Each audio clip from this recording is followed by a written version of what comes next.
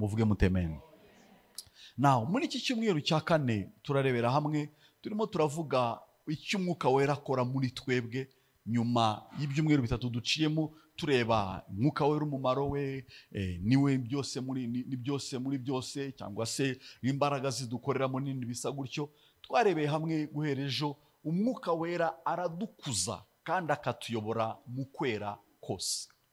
Iri jambo gukura rimwe na rimwe itoro ntago ryigeze ryita cyane guha imbaraga gukura k'umuntu, kandi ibyanditswe bitwereka neza ko gukizwa ni ukuvuka ubwa kabiri.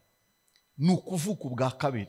Bavuga ko inzoka niyo nyamaswa yonyine itera amagi ikigendera, uko bazavuka birabareba ntibabyitaho. Niko bavuga ko inzoka niyo nyine nyamaswa itera amagi ikigendera, uko azabaho ntago yita uko ikibyaye kizakura. Ariko izindi nyamaswa zose zita ku cyo zabyaye kugira ngo gikure, nk'uko natwe mu buzima bwacu tumeze. Ariko ni mu itorero gusa umuntu akizwa avutse bwa kabiri, agahita amera ubwanwa, agahita yumva agomba gukura, agahita yumva yabaye igitangaza. Kubera ko mu bitekerezo byacu bitugora guhuza kuvuka ubwa kabiri ndetse n'urugero rw'imyaka dufite. Nikodemo yabajije ikibazo, mbese umuntu yakongera agasubira mu nda ya nyina birashoboka? Yesu amusubiza amagambo tugiye gusoma hano mu gice cya 3 cya Yohana umurongo wa 8. Rero gukura mu mwuka ni ibyangombwa. Gukura mu mwuka ni devoir yawe. Gukura mu mwuka ni itegeko ry'Imana. Gukura mu mwuka ni ngombwa kuko uba umeze nk'uvutse, ndetse bavuga ngo bamuramiza amata afunguye, cyangwa se amata ari byo kurya by'umwuka. Bamuramiza amata, bamuhe ibyo kurya byoroshye. Ndetse mu Baheburayo yaravuga ngo mwari mugeze mu kigero cyo gukura, ariko murasa nkaho mukiri abana mukeneye kwigishwa iby'umubatizo, ibyo kurambikaho ibiganza, ibyo kuzura umukoro n'ibindi bisa gutyo. Igice cya 5 cy'Abaheburayo.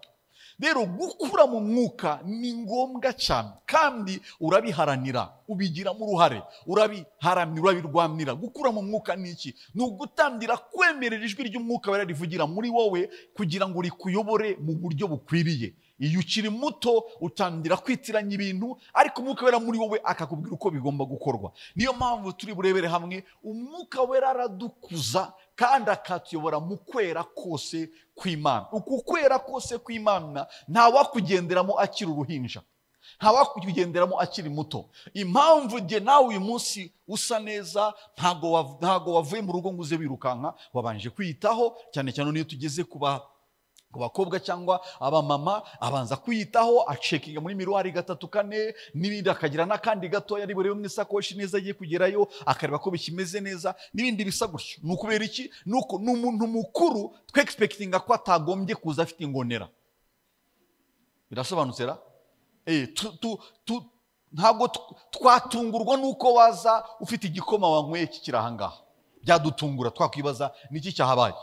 Twatungurwa nuko waza ufite wambaye ikote hano hamenetseho ibintu ntacyo bikubwiye. Byadutungura kuko mu buzima busanzwe mu myaka yawe turi expectinga ko ukuze ugomba kwita. Impamvu mwese musa neza nuko murakuze, ndavuga mu buzima busanzwe, mwiyitaho, muzi kwiyitaho. No mu buryo bw'umwuka niko bigenda. Uko zifuti mu buryo bw'umwuka umenya ngo uyu ni umwana.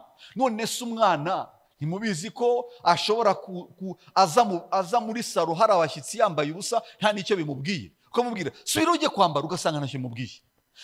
Muzi sinye z'abana, umara kumwambika mugiye kujya ahantu, wareba gatoya akaba amaze gutorera ibyondo akikinda, niko we yumva ntacyo bimubwiye. Iby'isuku ntabwo bimureba, nkoresheje ijambo. Ibyo kwera no gusa neza ntabwo bimureba, it's not a big deal. Ni wowe bireba kuko ntabwo muri we byari byajyamo. No mu buryo bw'umwuka niko bimera. Iyo tukiri bato ntabwo dusobanukirwa imbaraga zo kwera kw'Imana. Iyo tukiri bato dukora ibintu bitwanduza, dukora ibintu bituma umwanda utugumaho, hanyuma kandi tugakomeza kubona ingaruka mbi zo gutera. Hanyuma gukura kukwinjiza mu kwera, aho ugenda usukuye, aho ugenda usa neza. Ndavuga gusa neza kw'imbere, ndetse n'umwanzi arabizi aka karasukuye. Inkuru, abagabo bagiye kwirukana dayimoni,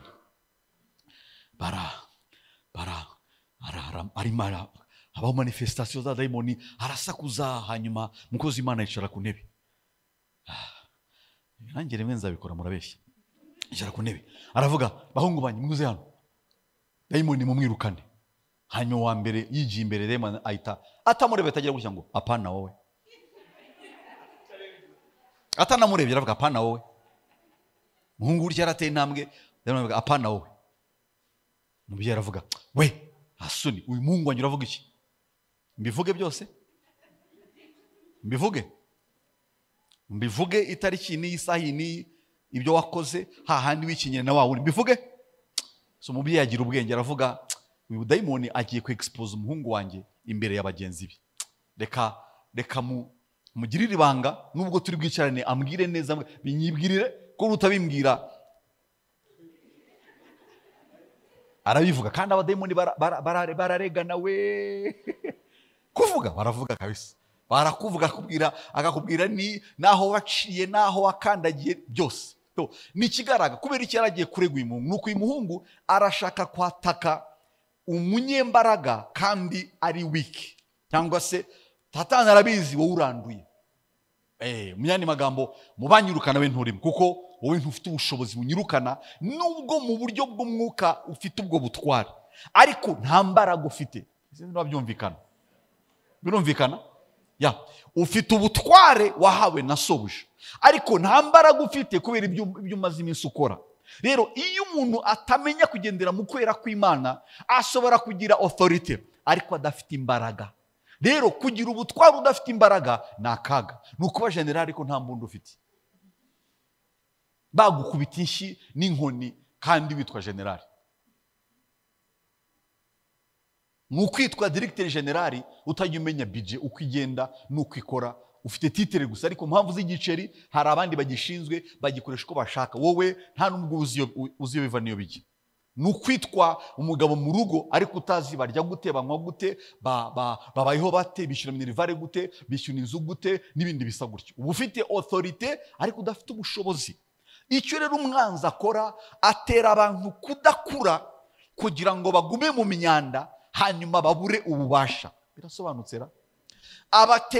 Ababuza gukura, bagakuma mu myanda, bagatakaza imbaraga. Kandi muri Kristo Yesu barazihawe. Ibyo rero niyo mpamvu tugiye kurebera hamwe gukura mu mwuka kwanjye nawe ni ibyangombwa, kandi umwuka wera aradukuza,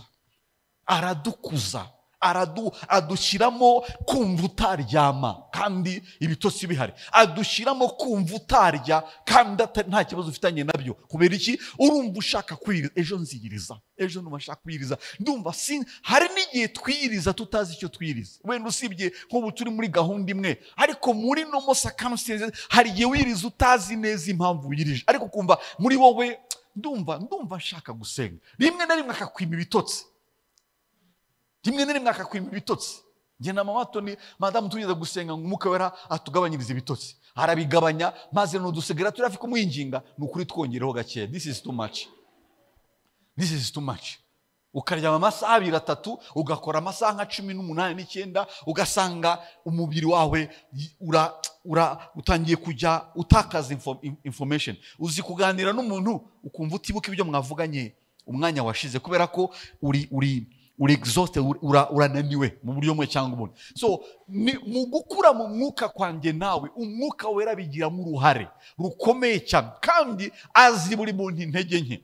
Nk'uko umubyeyi amenya abana, amenya uyu mwana afata vuba, uyu nguyu atinda gufata, uyu aranyaruka, uyu kugira ngo azumve iyo udashyizeho igihano na punishment ntabyo akora. Uyu arabyumva byose, ariko kugira ngo azabikore n'intambara. Nk'uko umubyeyi amenya abana, niko n'umwuka wera arabizi uyu nguyu agira igitwe kinini. Niyo mpamvu yitwa na Claude. Actually Claude ubundi bavuga ko ari izina ry'umuntu utumva ndetse utareba. Niba hari Claude uri hano mbabare, ntabwo nimba ndavuga, ariko ubundi izina Claude rituruka mu Kigiriki, is someone who is blind and deaf. Ntabwo yumva, ntabwo areba. Mwene magama agira umutwe munini. Arabizi uyu agira umutwe munini. Uyu ari inosa cyane, n'ibyaha yabijyamo atazi uko yabigiyemo. Uyu ni mama wararaye. ibintu byose yumva abantu bose bamukunda kandi bamwishimira. Uyu ntago azi uko barwana, si kubera ko atuzi, agusunika mu kintu kugira ngo agukuze, kuko azi faiblesse zawe, azi intege nke zawe, azi aho urwana, azi intambara zawe, ndetse n'iyo umwemereye mukagendana arakubwira iwanyu izi nizo ntambara z'iwanyu. Muvuge mutemene, izi nizo ntambara z'iwanyu.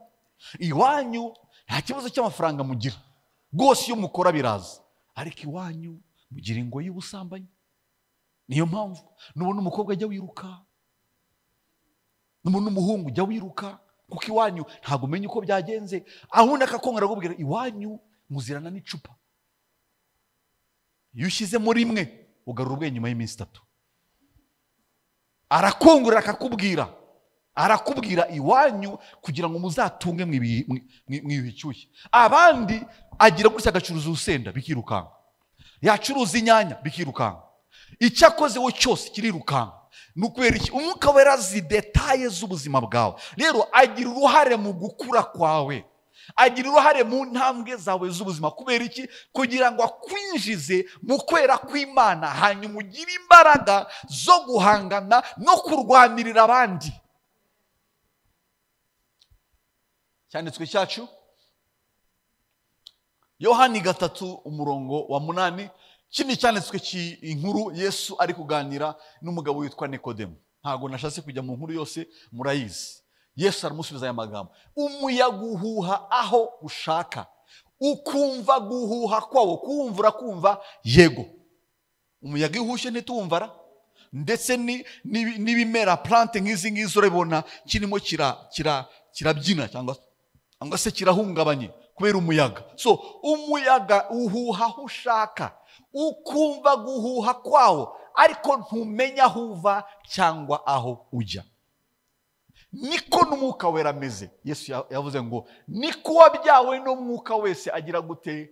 Amera. Ntabwo ushobora kumetiriza iby'umwuka ngo umenye ngo bije gutya biraza gusoreza ahangaha, ntabwo umenya ngo byaje aha biraza kugana hano bisoreza ahangaha. We cannot. Yesu azarinda tutarametiriza imikorere y'umwuka wera, kuko ugira ngo wamenye muri ubu buryo, ejo akongera akaguhindura muri ubu buryo. Wari warangiza amasengesho, uri muri celebration, wumva ugiye guserebura ko arangiye, kumva arakubwiye ngo ongeraho indi minsi 3, kuva ngo utari ko jewe nari nzi ko birangiye, nari nzi ko bivuge, nari nzi ko tugiye kurya. Wari wamaze no gutegura, watanze na liste, muzantegurire ABCD n'ibinkumbuye n'ibindi byose, ariko kumva arakubwiye ngo yongereho iminsi 2, yongereho iminsi 3. Hari ijya kubwira umuntu kugira ngo mwarabirangizanyije, akakubwira ngo ariko ura mwene data mwegere umusabe imbabazi. Ukavuga uti what? Musabe imbabazi? Hari ikibazo mfitanye na runaka se? Genda umwegere umusabe imbabazi. Wa umusabe imbabazi rimwe n'icyo utazi, ugasanga umuntu yaraturitse, afunguye umutima, avuze ibintu biri mu mutima we atigeze abwira undi muntu. Kubera iki? Umwuka wera arabizi. Hari ibyo yarungurutse utazi, hari ibyo yabonye utazi. Niyo mpamvu Yesu yavuze ngo niko wabyawe n'umwuka wese agira gute? Amera. Hari cyanditswe kiri mu Bakorinto ba mbere, gishobora kuba ari igice cya 2, gisoza. Ndi bugishaka hari. Give me your Bible. Ntabwo nshaka kukirenga.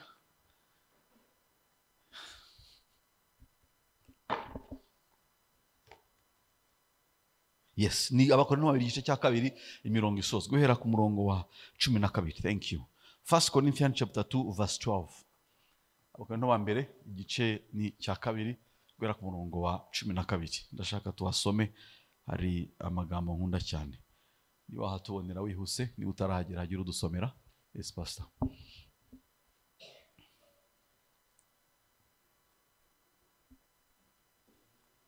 Ya Yesu. Ariko twebweho ntitwahawe ku mwuka w'isi. Ariko twebweho ntitwahawe umwuka w'isi. Buretse gato, muyani magambo, iyi si ifite umwuka uyobora. Nibyo sibyo?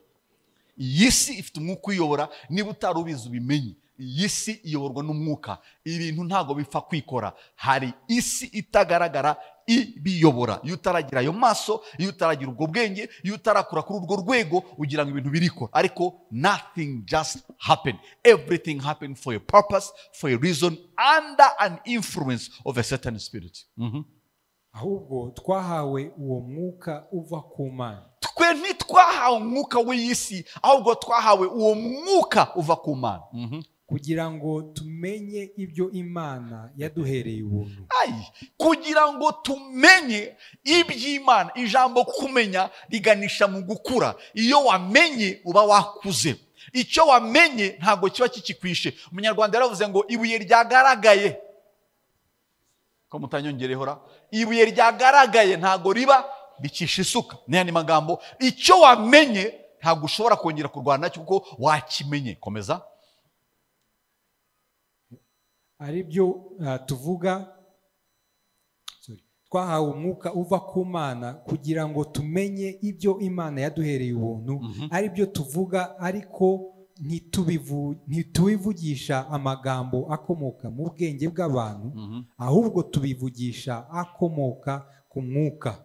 Uretse gato, hano Paulo aya magambo ari kuvuga, Paulo yandikira Abakorinto ni itorero ryari riri mu mudugudu ukomeye cyane wayoborwaga n'Abagiriki. Bavuga ko itorero ry'Ikorinto ryari riri kuri Paul, cyangwa se ku gice cy'inyanja hakorerwaga ubucuruzi bukomeye. Kandi icyo gihe Abagiriki bari abanyabwenge cyane. When you talk about abafilozofi b'iyo myaka, Abagiriki bari abanyabwenge cyane. Mu mpamvu z'ubwenge, mu mpamvu zo kuvumbura, nibo bazanye kwandika kwa mbere, nibo bazanye filozofi yo kwandika n'ibindi bisaguryo. Rero Paulo areba asanga itorero ry'Ikorinto ririmo hagati kwemera ubwenge bw'abantu, the philosophy of men, abantu bafite ubwenge, no kwemera iby'umwuka ariko bitari tangible. Birasobanutse ra? Bitari tangible, bidafatika, kuko ibi tubabwira rimwe na rimwe ntibifatika, ariko kandi bifatika kuruta ibifatika. Mvugo irasobanutse ra? Ndayisubiramo. Ibi tubabwira cyangwa ibyo mwizeye nibyo mwizezwa n'Imana ntibifatika, ariko birafatika cyane kuruta ibifatika bigaragara. Kuko birarema, biravuga ngo isi yaremwe n'isi itagaragara. Iyi si yaremwe n'ibitagaragara. Ibigaragara mubona byaremwe n'ibitagaragara. That's the scripture. Now Paulo arareba asanga itorero ry'Ikorinto ririmo rirasurviving, ririmo rirarwana n'intambara yo kwemera the philosophy of men, ubwenge bw'abantu, filozofi y'abantu, ubwenge bukomeye burimo abantu bakomeye bafite kandi bavuga ibintu birisa nkaho bikomeye. Noneho akabona iby'umwuka, baravuga se twizere iby'umwuka bitagaragara, kandi hano dufite abantu b'abanyabwenge bavuga ibintu bikomeye. Nagize umwana mu rusengero, unfortunately yaje kugenda. Yamaze imyaka 2 yiga muri University Butare. Muri yize imyaka 4 yari afite ingenieur muri agriculture, cyangwa se sinibuka neza. Hanyuma mu myaka 2 ya mbere muri kaminuza hari umugabo wabishaga filozofi. Umugabo wabishaga filozofi yababwiye ko Imana itabaho, yabimubwiye for 2 years. Yagiye muri kaminuza akishijwe, yizera Yesu Kristo umwami n'umukiza, yizera Bibiliya ko ari ijambo ry'Imana. Yicara munsi yigishwa n'umuntu amwigisha filozofi imyaka 2, amwemeza ko Imana itabaho. Yagiye kurangiza umwaka wa 4 amaze kwemeza ko Imana itabaho. Hanyuma arangije kwiga agarutse, avuye butaragarutse naha biba ngombwa ko atura hafi y'urusengero rwacu. Noneho akajya hasura nk'umuntu bigeze kujya ajya mu rusengero, ariko mu mutwe we, mu mwuka we yaramaze kwemeranya yuko nta Mana ibaho. Ibintu bibaho kubera science, ibintu bibaho kubera ibintu byahuye n'ibindi bisa gutyo. Hanyuma noneho nakwigisha akumva birajyamo, ariko akangereranya, none se uyu mugabo ni gute ibyo bavuga byaba ari ukuri kurusha umugabo nicaye imbere y'umudokiteri, professor pardon, ujya kwigisha mu ma university y'Iburayi, akaba visiting professor muri university z'Iburayi no muri Amerika. Ni gute uyu mugabo yaba yibesha, hanyuma uyu mupasiteri w'umujene gutya umeze nk'ukumeze yaba ari uvugisha ukuri? Yanyicaye hafi amezi 6 agishaka kumenya ninde uri mukuri, ni professor igihugu cyizera cyemeye cyahaye ubushobozi uvisitinga ibihugu bikomeye by'i Burayi mu university akomeye, cyangwa n'uyu mugabo w'umusore usimbagurika urimo uravuga ibintu by'Imana ariko amezi 6 nyuma za kunyatura arambwira ati rero nsengera mfite ikibazo, nicaye munsi y'umugabo imyaka 2 anyemeza ko Imana itabaho ndabyemera. None amezi 6 bwicaye imbere ndumva kakanu ka kera nigeze kugira nkajya muri kaminuza kari kugenda kagaruka muri njyewe. So ndagira ngo mfashe, ni who is wrong? Ninde ufite ikibazo? Ni professor cyangwa ni wowe? Ubwo se nari kumusubiza iki? Nongera ndamwatuza yakira Kristo turagendana, ariko nsanga afite ibisigisigi bya professor bikomeye cyane. Igihe cyose hari ukuntu abari muri mwijanisha, abasa nk'uri muri balance. Yego ibyo uvuga ni none namubwira intambwe yuko twiriza tugashaka Imana igakora ibintu, akajya avuga nukoraho ngo ntibirajyamo, akambwira pastor mbabarire ibintu byo kwiriza ntago ndabyumva. Kambaza none se ni ikibazo cy'inzara yo mu bwana wenda ufitiye ubwoba, ni ikibazo cyo kuri kaminuza wenda cyo kurya ntuhage ufitiye ubwoba, akambwira ibi ariko ni gute umuntu yiriza ibintu bikikora. Paulo niyo challenge yasanze mu Bakorinto, asanga hari filozofi ikomeye y'Abagiriki. Toro ry'Abakorinto ryari riri hafi kuri Paulo y'Abagiriki, hanyuma na iby'umwuka uno mugabo avuga umukiranutsi azabeshwaho no kwizera, kwizera no kubona ibidahari nk'ibihari. Bashaka tangible facts bakabona ntago bihura. Mu izina rya Yesu Kristo niba umeze gutyo ndavuga umwuka w'Imana kugenderere kugira ngo wakire iby'Imana. Ntago mwabyumvise. Navuze ngo niba nawe iyo filozofi warahuye nayo, ndinginga umwuka wera kugira ngo akugenderere utangire kubyumva mu izina rya Yesu Kristo. Komeza. Dusobanuza iby'umwuka bindi. Dusobanuza iby'umwuka bindi. Usi. Ariko pastor, hari aho mukabya n'umugabo igihe cyo kurungura kirageze. Ni gute umbwira kujya kubaza umwuka kandi mfite amaso areba? Ni nko kuvuga ngo, ni nko kunyemeza ko ntafite shwa yo kwihitiramo. Bisa nkaho no ibina ni nko gufatwa ku gakanu. Gufatwa ku gakanu gutya. Umuntu w'umugabo ufite ubwanwa ukora miliyoni n'igice, wizuranyije kaminuza, gira gutya, manuka gutya, genda manga, tegereza amezi 3, tegereje hanga imbere y'Imana. Mana ndakwinginga, Mana ndasenga, Mana hagati ya Jacqueline na Yosefa na Odativa ninde shwe amezi 3. Bisa nkaho itorero, niyo mpamvu bavuga ngo itorero ngo turabakoropa, ufite nicyo bashaka kuvuga. Harabari bumva amagambo ko tubakoropara, harabari bayumva ijambo ry'icyongereza bakoresha ngo brainwashing. Guko ntabwo bumva ukuntu umuntu ikintu gifite w'icyemezo, mfite n'ubushake, kandi hagati aho muri ba 3 na Yosefa njya mbona ankanurira cyane. Rasobanutse ra? So kumbwira ngo ntegereje umwuka nyobora ninde? Sinshaka gukora ikosa, ndabizi nareba inyuma, nareba kriteria zanjye. Bamwe kriteria ni inzobe n'uburebure n'ibindi ntari buvuge kubwo impamvu z'umutekano wanjye. Ariko umwuka barakambwira warebye nabi. None se ntimwibuka Samuel yagiye gusengera Dawidi, ubeguma gutya. Nimwibuka Samuel yagiye gusengera umwami kwa Jesse, yuko yabonye Eliya bakavuga kabisa umwami nguri. Imana iravuga namugaye. Hanyuma Eliya bavaho, hazaho Shama araza, Imana yavuga namugaye. Kugeza ubwo haje Nyayimana yaravuga uriya afite umutima nk'uwanjye. So umwuka azi intambara zawe, azi weaknesses zawe, azi aho wibona, azaho ugaragaza ko waciye bugufi kandi mu mutima uhagaze gutya, arakuzi wese. So akuyobora mu nzira zo gukura kugira ngo ugire imbaraga. Rero kwemera gutegereza kuyoborwa nawe muri decision mfitemo ubushobozi, mfitemo ububasha, bisa nk'ari ubusazi. Tugende agaranga hategereza, ugategereza. Rero iyo uri icarire, iyo uri umunyabutare wavukanye 3 yisumbuye ntago bikunda.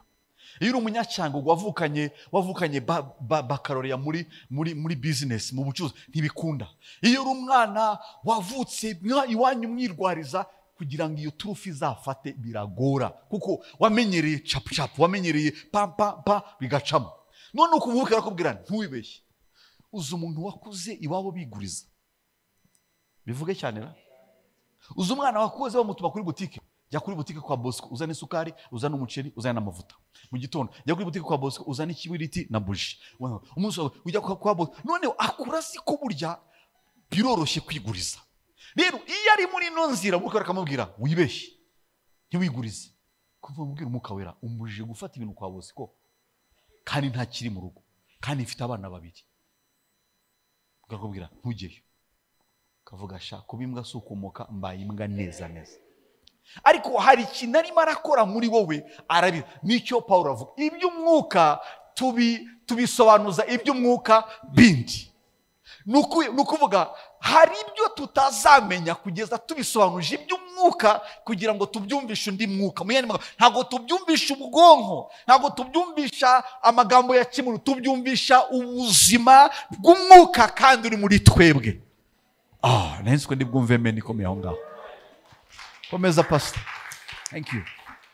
Dusobanuza iby'umwuka bindi, ariko umuntu wa kamere ntiyemera iby'umwuka w'Imana. Umuntu wa kamere biramugora kumva iby'umwuka w'Imana. Ni gute? How come Bibiri itinyuka ikavuga ngo ni umugisha gutanga kuruta guhabwa? How come ari umugisha gukora muri portefeuille yanjye, muri wallet yanjye, nkazana mu kibo, Imana ikambwira ngo uri umunyamugisha kandi ndekuye? It doesn't make sense. Ni gute napfukama amasaha 3 n'imbere y'Imana hanyuma nkayinginga umuntu agakira indwara? It doesn't make sense. Ni gute nakwinginga Imana muri iriya interview bamaze guselektiona 3 kandi bakeneyemo umwe, je nkarara imbere y'Imana lakata shela brata makate Yesu ndaguhamagara number 1, ururi muvuga sindwumva, ayo magambo uvuga sinayo, nibishyu uvuga nanjye simbizi. Cyane kugira ngo uvuga mu ndimi ntaga babwira abantu, abwira Imana yumva amayobera, niyo mpamvu yavuga nawe ntabizi. Kame umuntu wize kaminuza uvuga ibintu utumva? We wize Kristi. Umugabo ngo wize Kristi avuga ibintu nawe atumva?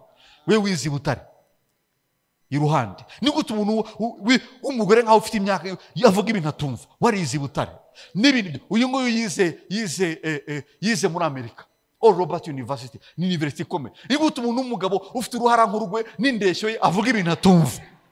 So mu bushobozi bwa kimuntu ntibijyamo, nta nubwo bizigera bijyamo. Ariko ibyo bitajyamo, malebo shata, ibyo bitajyamo nibwo bwenge bw'Imana, nibwo bushobozi bw'Imana, niko gukora kwayo muri twe, ni ukuduhindura ubusa kugira ngo wagaragare nanakora tutagira icyo twitwaza cyangwa twitirira mu buzima bwacu. Ariko umuntu wa kamere ntiyemera iby'umwuka w'Imana kuko ari ubupfu kuri we, akaba atabasha kubimenya kuko bisobanurwa mu buryo bw'umwuka. Imana ishimwe kuko bisobanuka mu buryo bw'umwuka. Umugore hano aranyegereye arambwira, papa ndi umukristo wawe kandi ndakwemera nk'umuntu w'Imana, ariko mfite ikibazo. Mabukwe amaze kwemeza umugabo wanjye ko hari ibyatsi ngomba koga kugira ngo tubyare. Umwaka urashize tubana ntago turabyara. None mabukwe byatangiye, actually ntago umwaka n'imyaka 2 byatangiye bavuga ngo bizaza. None kwiyangana byabananiye, batangiye gutuka umuhubwira umuhungu wabo, ariko ubundi uriya wamukuye he, ariko ubundi nibindi bisa gutyo. Izo nkuru murazizi zijya zibaho. None bigeze ku rwego aho mabukwe yacinye mu muhungu we, aza kumbwira ibintu kandi arambwira ngo tubikore ntabibwiye umuhungu we. Agira amahirwe, amvuga ayo magambo, agira n'ubwenge, aza kumbaza arambwira mbigire nkeneye umpa inama, ese kubikora ndumva ntabikora, ariko nanone ni mabukwe angeza. Mbese iyo twicaye aravuga ngo abandi bararongoye, umuhungu wanjye ntiyarongoye, n'ibindi bisa gutyo. rwose ariko ubundi yamukuye nibi. Kandi abanyarwanda n'abana babi uzi ko babivuga wumva. Muri Kongo ho baba bamaze kuguhambiriza wagiye mu Bagande simbizi. Muri Kongo bimenye Hazare harudiye kwabo, uri muri Etienne harudiye kwabo, asubiri wabo ngo utabyara. So aza kundeba ararira, ndabyumva kabisa ko it's too much. Nambwira rero ndagira ngo ndebe, uremera ko ndi umuntu w'Imana? Ati ndabyemera. Uremera ko Imana itanga urubyaro? Ati papa ndabyemera. Good, fukama hano. Hanyuma turasenga. None muri kwa gusenga icyo nshimira Imana niki? Ngewe nasenze kugira ngo abyare, habaho manifestation y'abadayimoni. Ndimo narambwira wa mugabo, nari narakwihishe, nari nzi kutazamvumbura, none uramvumbuye. Ndavuga urinde? Aravuga jewe ndi umuturanyi wa nyina w'uyu mwana, ndi umuturanyi wa nyina. Abakobwa be bose bararongo, abanjye nta n'umurarongorwa. Ngira ishyari njya ku mupfumu, nabaza hehe muri Tanzania, niki wasizeyo kugira ngo bikorwe? Natanze umwana wanjye w'imfura kugira ngo uyu atazigera yishima na rimwe. Yarabyaye arashingira ariko nawe ntazabyara. Ndavuga wabikoreye bangahe? 3. None uyu nguyu hagati yanjye nawe urabizi ko ingo agomba kubyara. Ati nari narakwihishe kandi nari nzi ko nzakomeza kujya nkinakina uko nshaka, hanyuma akazaba Filistre akajya mu byanjye. Ibyo mu byo bishatse kuvuga akaza kunsaba urubyaro, noneho nkarumuha ariko ari urwanjye. Ati cyo nicyo tuba dushaka. Ndavuga rero uramurekura. Aravuga ariko umugabo waretse n'ibindi byinshi ntari bujye muri detail. Hanyuma finally aramurekura. Nyuma y'amezi 2 aza kumbwira ngo papa narasamye. Now ndagira ngo mumpurize science yo kubyara uko tuyiga na science yo gufungura urubyaro muri ubwo buryo maze kuvuga, no gukingura inda ikakira umwana hari ikintu cyayifunze. Explain to me, nsobanurira iyo science. Nicyo Paul arimo aravuga. Rero itorero hari igihe tubabaswa tugakoresha umwuka gake, tugakoresha ubwonko bwinshi, tugakoresha ubushobozi bwacu, hanyuma tugakoresha amasengesho make, kuko somehow ubushobozi bwacu bwari buhagije, somehow ubushobozi bwacu twari tubwiringiye. Ariko ndagira ngo mbasabe, mbinginge, do not lean on your own understanding. Ntukiringire ubwenge bwawe n'ibyo ushoboye. Urwego rw'umwuka igihe cyose ruri above, hejuru y'ibindi byose. Nicyo Paul arimo aravuga. Komeza usome 15. Ariko umuntu w'umwuka arondora byose. Ariko umuntu w'umwuka arondora byose, hanyuma nyamara ubwe ntawumurondora. Mbese uretse pastor, nyamara umuntu w'umwuka arondora byose. Niyo mpamvu yutinya umuntu w'umwuka, atari ukumutinya ya fear yo gutinya, ariko you respect kuko yarondora. Kose yarondora pe. Kandi Imana ishimwe, kurondora si uko abapasiteri gusa, nawe ufite the spirit of discernment. Nawe ufite umwuka uko kurondora. Rero nuko iyo umaze gukura, umwuka waratangiye kugukuza, uramenya uyu nubwo avuga nta kirimo indani, uyu afite ikibazo. Umwana yaje mu biro byanjye, turaganira namubaza witwa nde, ambwira izina ntari buvuge n'umutekano. Navuga iryo zina ryawe, ngiye kukubwira ibintu byakubayeho kubera iryo zina ryawe. Iryo zina umbwiye ni izina riseduza abagabo, ni izina rikurura abagabo, kandi n'umwana w'umukobwa muto. Iri zina baguhaye ni izina ribi. Uzi ko ufite igikundiro, ariko actually ntabwo ufite igikundiro, ufite kwifuzwa. Ntabwo ari igikundiro ufite, ahubwo ufite kwifuzwa. Niki gitandukanye igikundiro no kwifuzwa? Ufite igikundiro ntabwo akundwa n'igitsina runaka gusa, akundwa na bose. Number 2, ntabwo igikundiro umubonamo inyungu. Igikundiro wumva wamugirira neza. That's the difference between favor and lust. Igikundiro wumva wamugirira neza. Kwifuzwa akundwa n'igitsina kimwe kandi nta kindi bamushakaho ni ukumusambanya. Abo muhungu, abo mukobwa. Bagira iryo zina rero ntabwo ngiye kubwira number 1. Mu buryo mwe cyangwa ubundi wafashwe ku ngufu cyangwa wabonye attempt zo gufatwa ku ngufu, acurika amaso ararira. Arambwira mbwira ku myaka mike uburyo batangiye gushaka kumufata ku ngufu, ari umwana w'umukobwa muto ariko nta kindi azira, arazira izina. None se iyo bakwise biju bavuze iki? Mumbwire biju bivuze iki? Biju ni iki? Mumfashe aba bumva indimi z'amahanga. Mama Media, biju bivuze iki? Kuko nzi ko wobyumva cyane.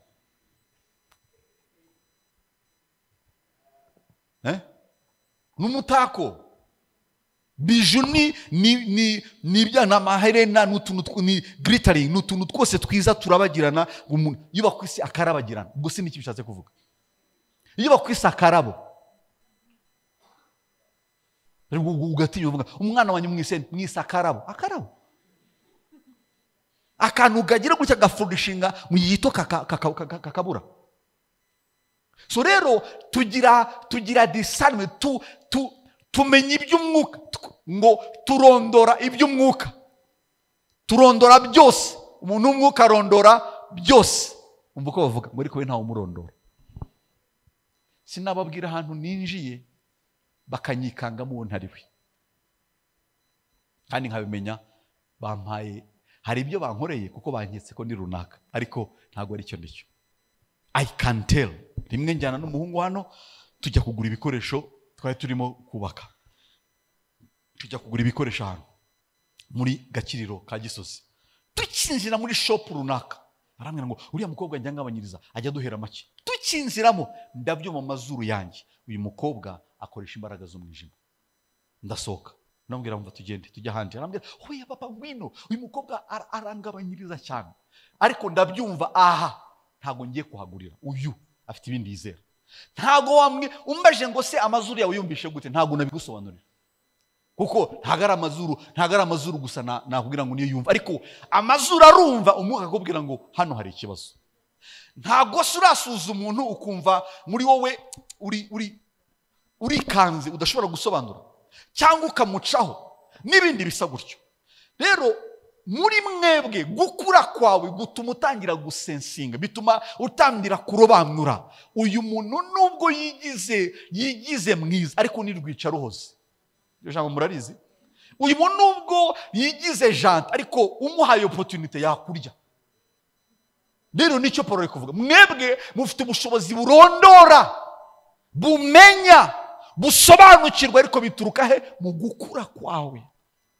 Apply yourself to the spiritual growth.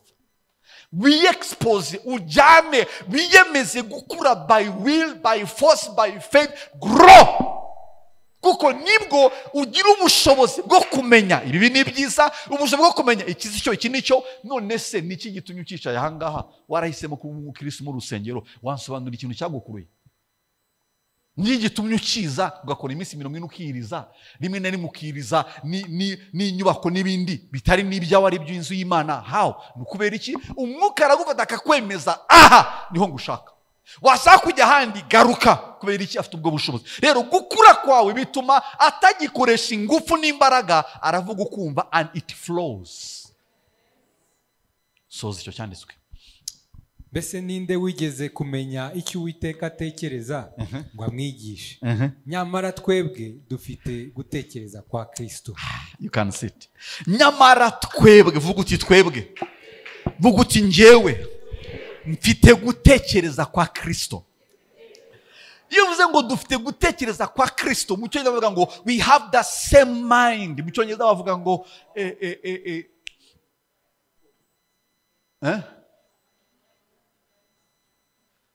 si 15 maze gusoma pastor. 15. For who has known or understood the mind, the counsel and the purpose of the Lord, so as to guide and instruct him and give him knowledge. But we have the mind, we have the mind of Christ, and do hold the thoughts, feelings, and purposes of his heart. Jye nawe dufite gutekereza kwa Kristo by the Spirit. Nakoze ikosa rimwe mu buzima bwanjye, ndaryicuza, nahisemo kutazongera kurikora.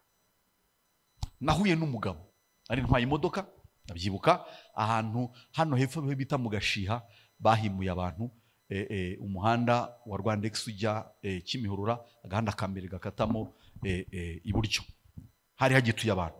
Nca ku muntu mbona ukeneye ubutabazi, ndabyumva muri nge ko ari cyo nakora, ariko ndirengagiza, nizubaza kwa kundi uburwana, kwa kundi bitonganya. Hanyuma ariko ngeze ndavuga, this is serious. Subira inyuma, ndamushaka ndamubura. Njya mu baturanyi, abaturage bari gucururiza aho ngaho, ndabaza nta muntu mubonye umeze gutya ngo ntawo. Ndavuga yararahanga ameze gutya. Ndashaka ndazamuka mu tuyira turaho hafi, ndamanuka, namaze iminota nshakisha riye, ndamubura. Ndabimenya Imana yanshyize marayika imbere, sinabimenya. Naravuze Imana, nkozereri mu buzima bwanjye, ntabwo nzongera gukorera ikosa. I knew uyu ni umuntu Imana yohereje, kandi Imana ikoze ikintu nk'icyo. Ni ibintu bibiri, test and a blessing. Two, the test, kureba how far are you to respect me, to obey me. And I nzanye umuntu kuko uyu nuwanjye. Ese biranivuga ko abamarayika ari abakozi bayo kandi babasha kwihindura bakambara umubiri w'umuntu. Abaje kureba Abrahamu batatu baje guhindukamo Imana bari abantu basanzwe. Abrahamu arababona 18 itangiriro, arabinjiza iwe, abaha icyo kurya, hanyuma aza kumenya ko burya n'Uwiteka nakiriye yari Imana Data, Yesu n'Umwuka Wera. Abagabo batatu baje bansanga. So hari ibintu Umwuka Wera twongorera tudashobora gusobanura muri expression zacu nk'abantu, mu marangamutima, mu bwenge, mu bushobozi, ariko he does things like that. Rero iyo turi mu masengesho nk'iminsi 40, purpose number 1 ni ugukura. Niyo mpamvu kwi-expose ku masengesho cyane. Rimwe na rimwe you go miles, rimwe na rimwe ugapushinga isaha imwe, yarangira ugafata iya kabiri ukayisenga, rimwe n'ubwo utazi ibyo uri gusenga n'ibitotsi bizamo, ariko ukumva ufite ubushobozi bushaka iya gatatu. Noneho bigeraho umwuka wawe akadomina umubiri wawe, umwuka wawe akadomina ibitekerezo byawe, umwuka wawe akarenga feelings, emotion n'ibindi byose, ugatangira kumva icyo bita amayobera y'ubwami bw'Imana. Matayo 13 abacira umugani w'umubibyi n'imbuto. Hanyuma abigishwa bamaze kumva ibyo avuga, mushyira ku ruhande. Kubera icyo bigisha mu migani? Why do you speak in parables? Ijambo yababwiye nkunda cyane, arababwira ngo mwebweho mwaho ubushobozi n'ububasha bwo kumenya amabanga n'ubwiru by'ubwami bw'Imana, ariko bo ntago babihawe. You have the capacity in the realm of the Spirit to understand mysteries.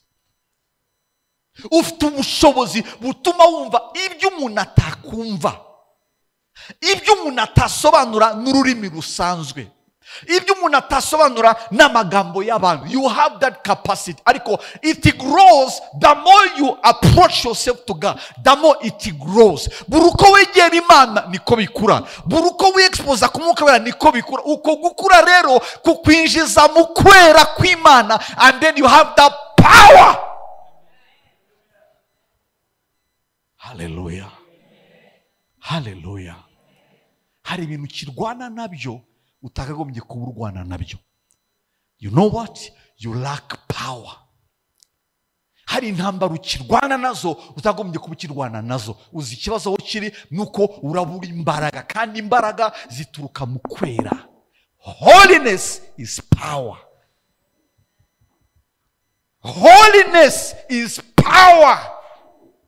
Kwera ni imbaraga ziruta imbaraga intwara abarusiya uzishyize hamwe n'iza North Korea bafite. Kwera ni imbaraga. kwera ni ubushobozi butari ubwa kimuntu. Kwera ni ukurenga dimansiyo y'abantu ukinjira muri dimansiyo y'ubumana. Kwera ni ubushobozi bw'Imana mu muntu kugira ngo akore iby'ubumana birenze ibya kimuntu. Birimo birasobanuka, birimo birinjira. So farumasi naje ko uyu mugoroba mu kugendera mu kwera kw'Imana. Things work for you. Things work for you. Duhe pointi zacu tusenge. Simbuka ibyanditswe tuzabikomeza kuwa gatanu n'ejo dufite umunsi. Yes, number 1.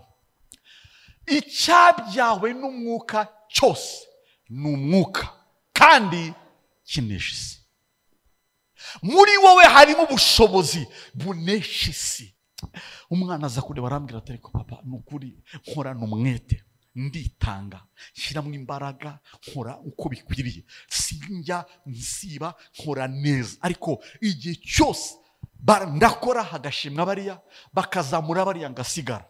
Aravuga agira ngo niba umugirira imbabazi mubwire ngo okay, reka dusenge, kaduhamagara Imana. Ndamubwira oya, uri umupfapfa. Ndamubwira uri umupfapfa. Arahindukira kundeba asa nk'uwika. Ndamubwira uri umupfapfa.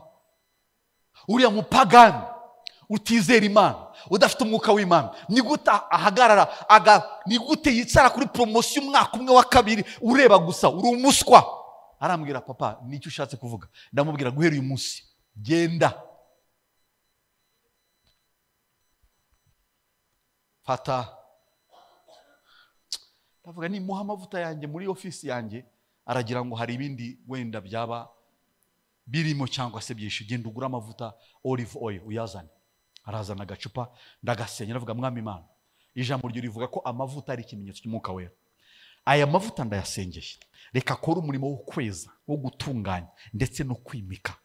Reka ibyo uyu nguyu utakubaha yakoze kuri uyu mwana akamwicarira kandi n'inyangamugayo akorana umwete n'ibindi byose, reka aya mavuta ahindura ibintu mu buzima bwe, usibye mu kazi no mu buzima busanzwe. Ndavuga genda uzinduke kare mu gitondo, winjire mu biro, usiga aya mavuta mu nguni z'ibiro byawe n'intebe yawe, uvuge ngo guhera uyu munsi nikuyeho gutsikamirwa. Ngiye kubabaza ikibazo. Ibintu mvuze muri tangible life, does it make sense? Ndababaza, hari ubwo murumva hari sanse ibirimo? Okay, mbere uko njya kugisubiza. None se iyo umuntu aziritse umwana w'umukobwa, rwa rugero nabahaye, buriya mwana w'umukobwa urongowe ntabyare, ni umuganga wamufunze cyangwa ni umwuka wafunze? So umwuka ufite imbaraga zafunga. Nibyo sibyo? Nibyo sibyo? None se niba umwuka w'umwijima afite imbaraga zafunga, murumva ari zihe mbaraga zindi zatuma afungura? Numuganga uvuye mu Birigi mu bitaro bikomeye ugiye gufungura. Ni bangahe tujye dushingura barwaye negative? Tugashingura yarivuje bavuga basanga arwaye negative. Tugashingura tukavuga ngo igihe cyari kigeze. No, umwanzi aramutwaye, aramutwibye, aramunyaze. Tureba umwana w'umukobwa aravuga, arabikora, aragenda, arazinduka arazinduka, arabikora. Hanyuma arambwira papa guhe kuva yaramwe ngo ukwezi kwakurikiyeho performance yanjye yaremewe, baranzamura n'ikimenyi. Uriya mugabo asigaza mu nama twakwicarana agasinzira nkaba ryiyobora inama. Mbere yarabasinzirizaga, agakora inama bose basinziriye, bagafata imyanzuro batazi, bagasinya minutes batazi. Nibwo hari abantu mubana nabo mutazi ibyo babamo. Kandi igitanga abarokore nibo baswa batazi iby'umwuka, abapagani iby'umwuka barabizi. Arabizi kugira ngo ndomina hangaha hari byo nkeneye gukora. Kandi barabikora. Kujya gutya kamara iminsi 3 ataboneka, atagaragara. Umwana w'umukobwa w'umuhotesi yari mu ndege agaburira abantu, hanyuma agera ku muntu aramubwira, aravuga ngo oya ntacyo mfata. Ahita amubwira oh you are fasting. Ndati ya I'm fasting. Umukobwa azi ko fasting ari abarokore gusa, ahita amubwira oh praise God. Nkamubwira ngo no. Ngo arikanga why? Aramubwira ndimo gufastinga iminsi 40 kugira ngo neterereze abapasiteri bose muri quartier dutuyemo. N'umusataniste arafastinga 40 days kugira ngo agire imbaraga zineterereze abapasiteri muri area akoreramo. So abisi y'umwijima barabizi. They know what to do. Kubona nyogokuru wanyu aragusuye buri gitondo azenguruka inzu 7. Buri nguni acira hano. Buri nguni acira hano. Buri nguni acira hano. Ukagira ngo mukecuru yasaze. Wasaze ukamureka. Azi ibyo ari gukora. Azafera ari gukora. Yamara kuhava nyuma y'amezi 3 mwese malaria, mugiga, indwara dasobanutse mu rugo hagakoramo akavuyo, amafaranga yose agashira mu bitaro kwa muganga. Warwaye wagize gute, wavunitse, accident n'ibintu byose kubera iki? Yakoze aferi. Erega ibintu byose n'umwuka bikabyarwa n'ibigaragara mubona. Icyabyawe n'umwuka cyose n'umwuka kandi kigira gutera kinesha.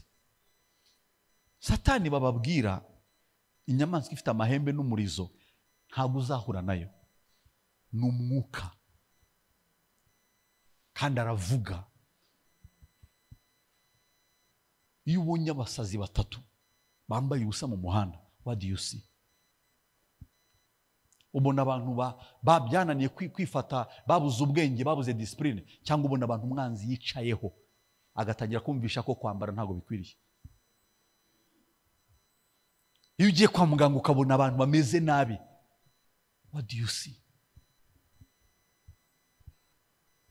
Ubona igihugu kidafite ubuvuzi, cyangwa ubona umwanzi uri murasya yazanywe no kwica, kwiba no kurimbura.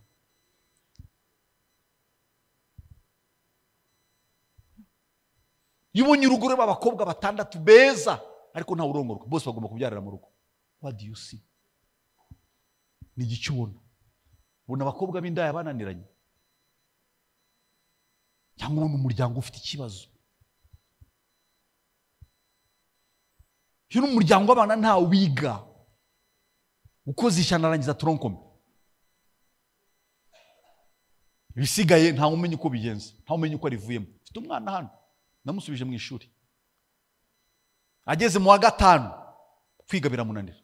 Mu wa 6 neza ikizami kugikora, yarambwiye ati mu kizami nabonye 0 kandi yatsinze tronkome neza, bamujyana ku ishuri ryiza. Wa 4 neza, wa 5 ujya kurangira ibintu bitangira guhindura isura, wa 6 0 ahita ava mu ishuri. Ubona amushubije mu ishuri. Murumuna we arimo arinjira mu mwaka wa 6 wa segonderi, nawe atangiye kumubwira ngo sige numva ntagishaka kwiga. Why? Sige numva ntashaka kujya kwiga. Niyo mwarimu avuga numva ntabyumva. Urabyita ko ari nsobanurira iyo science imeze gutyo. Nsobanurira niki gifata aba bana bigeze mu wa 6 bakanga kwiga. Ngira nsobanurira.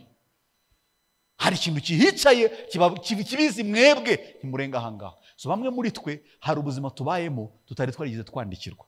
Hari aho twari twarandikiwe. Wowe ntabwo uzarenga ahangaha. Wowe ntabwo jewe uvugana namwe ndabizi hari aho ntari kuzarenga. Ndabizi hari aho ntari kuzarenga. Uyu munsi yo mbonye mfite umugore tukibana tugiye kubana imyaka 20 mfite abana 4 bazima, ndabizi hari Imana iri mu ijuru. Hari Imana iri mu ijuru. Kuko nkomoka hari bidakunda, aho mvuka hari bidakunda, ntihabura mu kidobya mu nzira hagati ibintu bigaturika udashobora gusobanura kandi utasobanura nawe ubwawe nyir'ubwite utasobanura.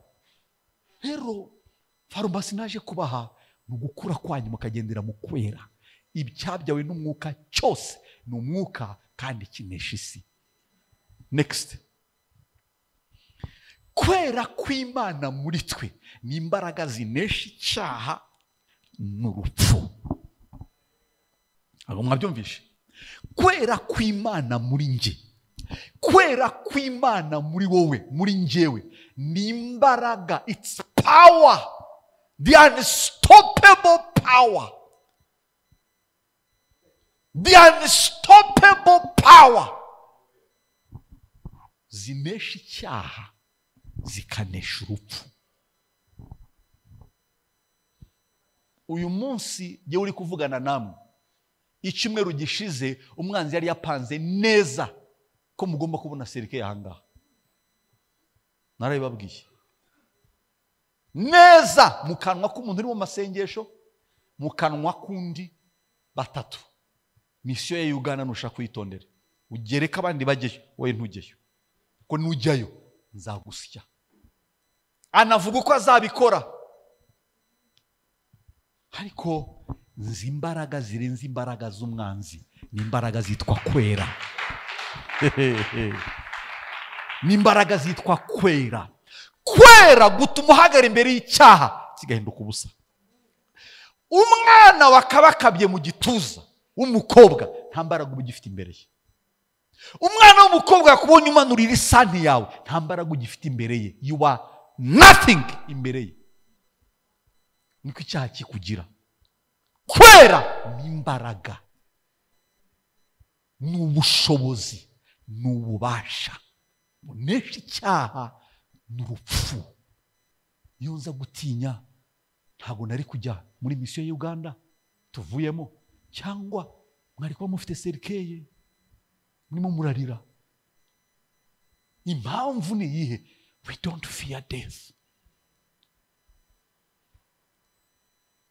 Icyumweru mbere yuko njye Uganda ndota inzozi, bamfata ahantu bisa nkaho ari intambara, baramfata nkaho ndi umwanzi wabo, banshi babwira umuntu ngo genda umwice. Anyiza mu cyumba, fata imbunda aramwira, rero rwose njye nta kibazo mfitanye nawe, ariko bambwiye ngo mbikore.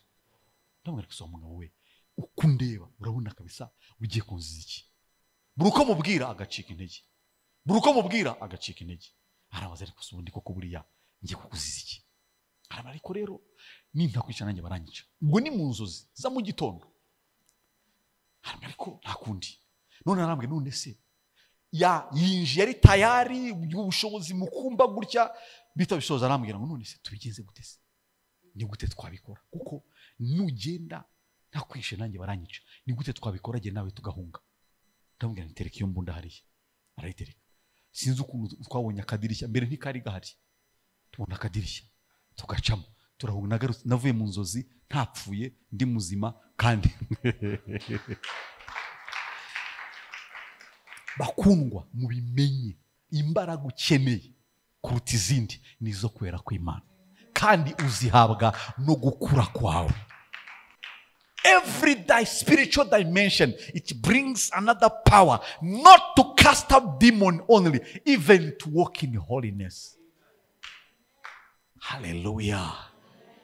Hallelujah. Umuntu ugendera mu kwera jya umutinya, jya umugendera kure, kuko ijambo rye ryahindura ibintu mu buzima bw'abantu, umuryango, ikirere n'ahandi. Do not joke. Niyo mpamvu buriya hari ibintu twirinda gukora kuko tudashaka kuba abahemu. Ariko twashatse kuba abahemu tukarekera ijambo ryo kuvuma, hari abo twashingura. Imana ishimwe ko tutazabikora. Ariko twagize umujinya nk'uwabandi. None se niba umukecuru avuga ndakuvumye, uzagwa ku ishyiga, uzakurambagiza aziruka, akabivuga akoresha amagambo, hanyuma bikaba. Ese ugendera mu kwera kw'Imana ntago yavuga amagambo mazima cyangwa se ateye ubwoba bikaba? It happened. It's all by the Spirit.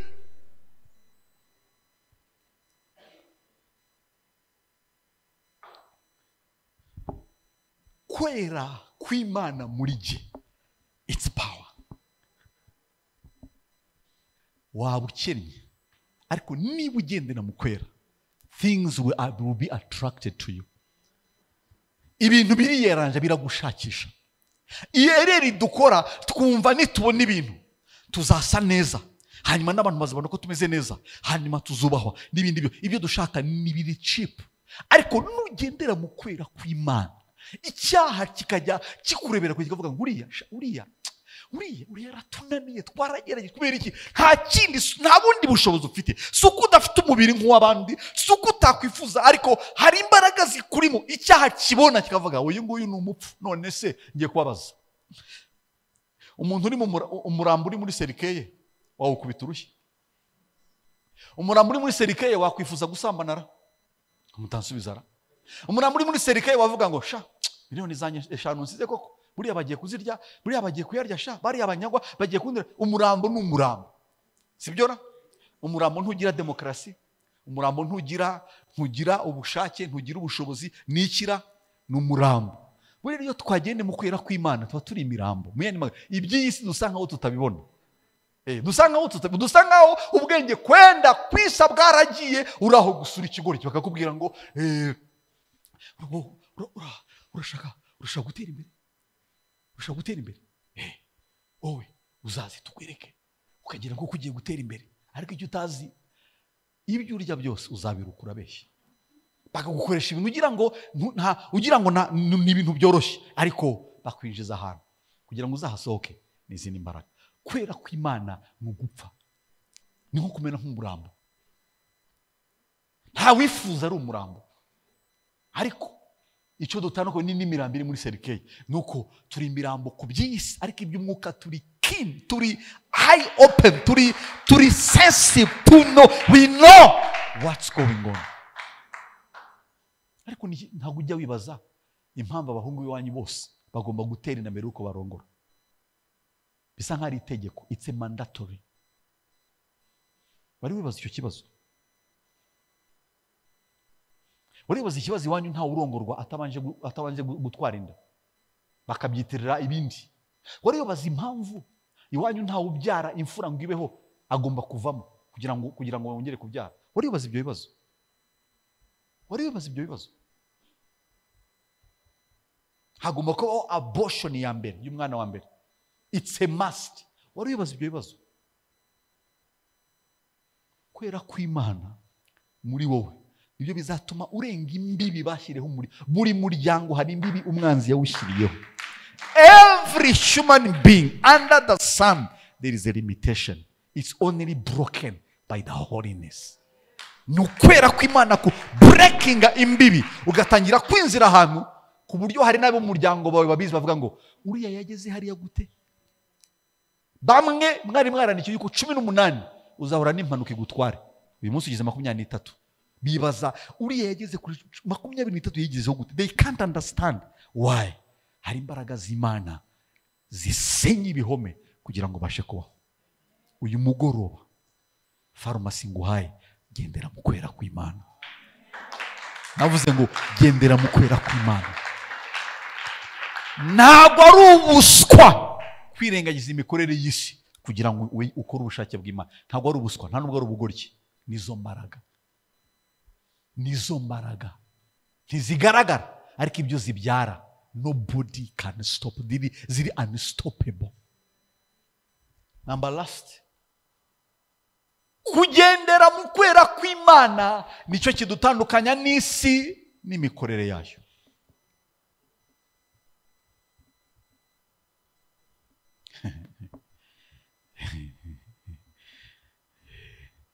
Nigeze kwicara hano muri interview, ndi gukoresha interview aho nakoraga imyaka yashize, ndi gukoresha interview.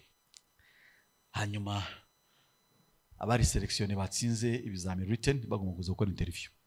Hanyuma umwanzi arambwira, ndabyumva neza, uriya ni mwene wanyu muhakazi, uriya si mwene wanyu umuvundavunde.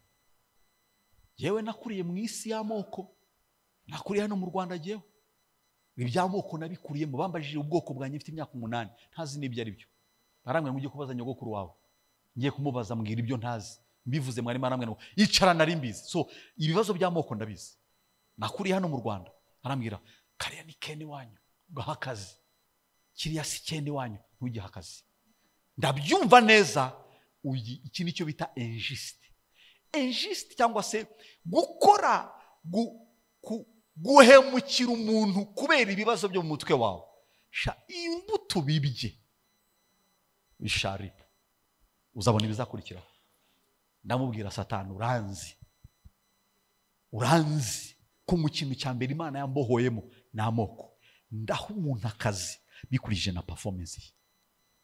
Ariko izo ni intambara bamwe mutajya mutekerezaho. Muvuga naganire n'umugabo gutya amasaha 2 anyemeza uburyo abahutu bagomba kurongora abahutu babo n'abatutsi bagomba kurongora abatutsi bene wabo.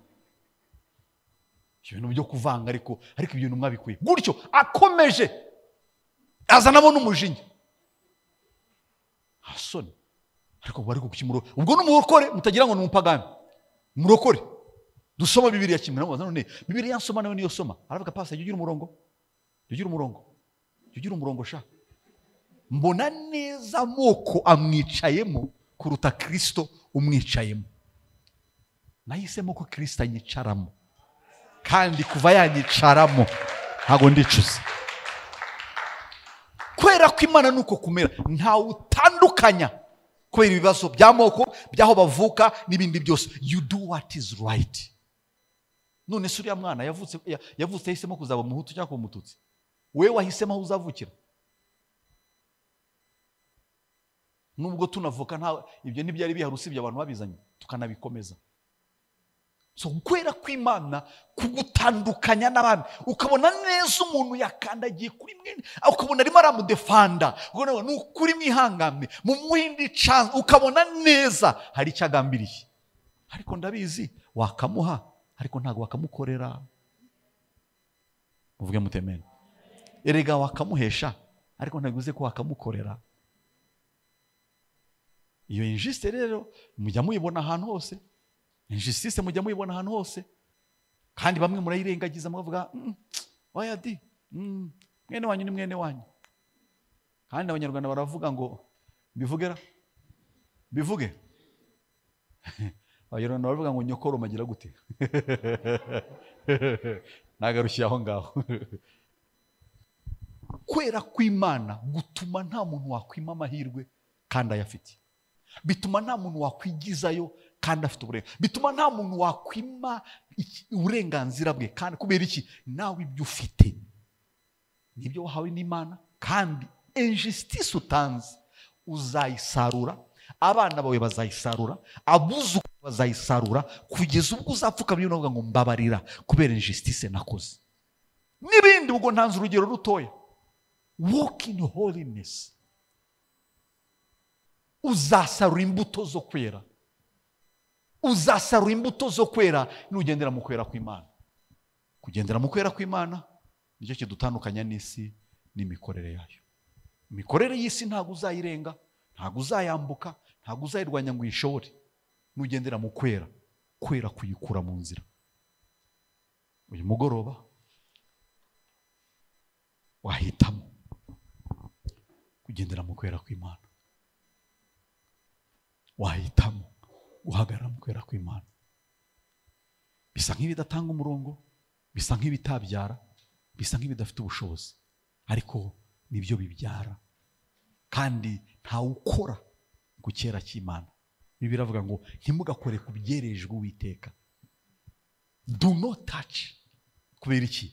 Ni iby'Imana. Kamasabe twese duhagaze. Wayakoma rwose, wamukomera amashyi Mwami wacu.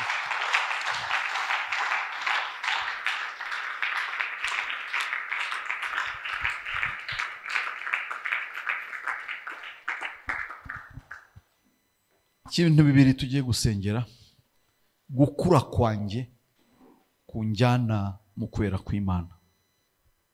Kwera kw'Imana ntabwo biri automatic. Kwera kw'Imana birakura muri njyewe bitewe n'urwego rwo gukura kwanjye mu buryo bw'umwuka. Mana, mpumura amaso kugira ngo nkure kandi shyiramo inyota yo gukura kugira ngo ngendere mu kwera kwawe. Kandi usaba uzamurira ijwi ryawe usenge. Yesu, Mwami Yesu, Mwami Yesu, Mwami Yesu, Mwami Yesu, Mwami Yesu, Mwami Yesu. Urakoze kubw'ijambo ryawe, urakoze kubw'umwuka wera, urakoze kubwa dimension y'umwuka wera mu buzima bwacu, urakoze kubw'urwego rw'umwuka wera mu buzima bwanjye.